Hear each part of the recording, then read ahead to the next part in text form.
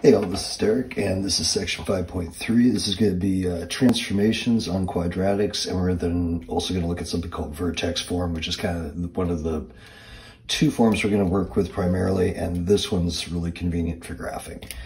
So let's look at the square function. Square function, we've been doing lots with them. It's a x squared, right? And if you think about kind of what that table, just y equals x squared would look like, -2, -1, 0, 1, 2. -2 squared, realize that that is a quantity squared, not -2 and then squared. So that's going to be a +4, and we're seeing that over here on this side. -1, again, quantity squared is 1, right there. X is 0, y is 0.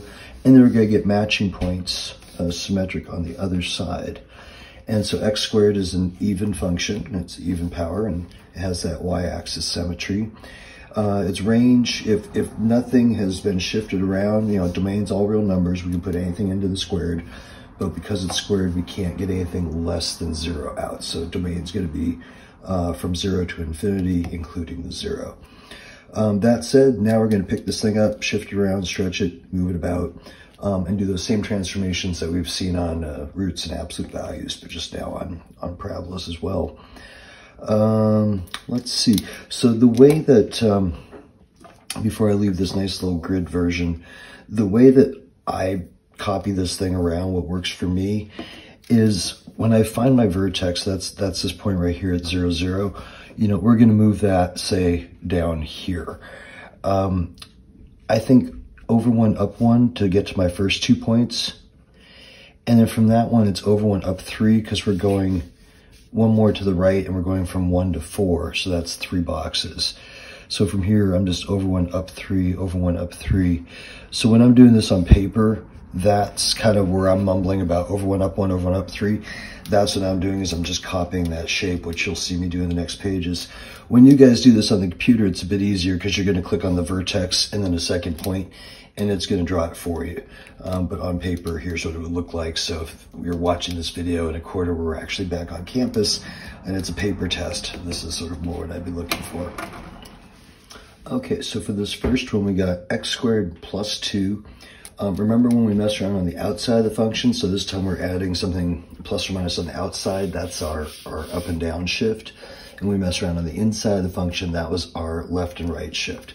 It's like here you can see if I put in when x is 1, 1 squared would be 1 plus 2 makes 3. So it goes from 1 up to 3.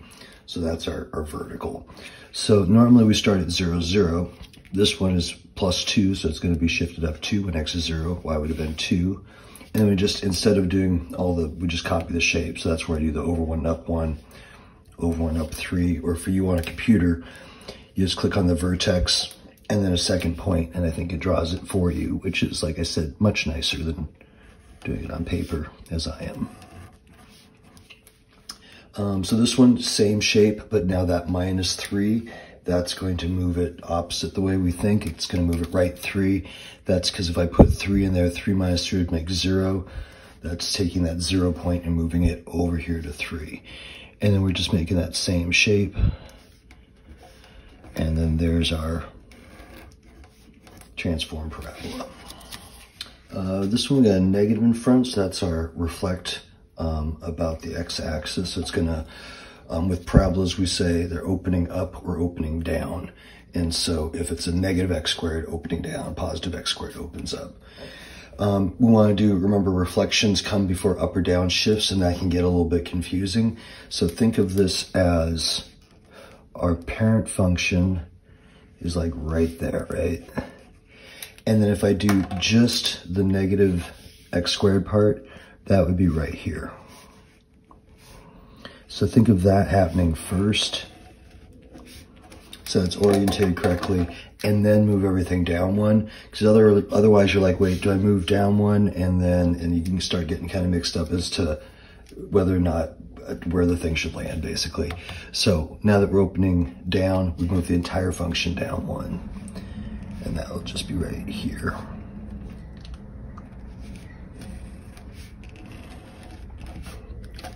So that red one's what you're shooting for. And then over here we have, this one is going to be down 4, and plus would be left 2. So take our vertex and go down 1, 2, 3, 4, and left 2. We'll start a new point, and then just copy the shape.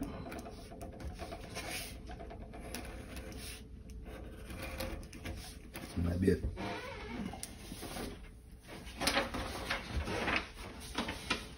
Okay, and then so here we have our vertical stretch and our vertical shrink. Again, if we think of kind of what our parent function would look like, let me get that one drawn in. And so what this 4 in front does is basically just makes all the y values 4 times as big as they used to be. So -1, 0, 1. -1 squared would be 1 times 4 is 4.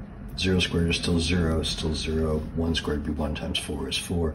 You can see if I try to put in 2 squared would be 4, and then I'm all the way up at 16, and I'm way off the graph. So basically, it's just that stretch. It's making everything, all the values, 4 times bigger than they would have been. So 4 times 0 is 0, 4 times 1, that just makes this little stretch of 4 right here.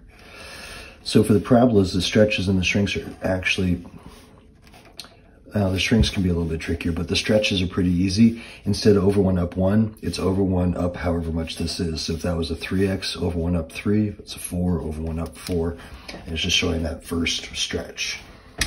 So here at the 1/2, that can be a little bit trickier. Again, let me draw the parent one in, just so I have it as a reference and point at it.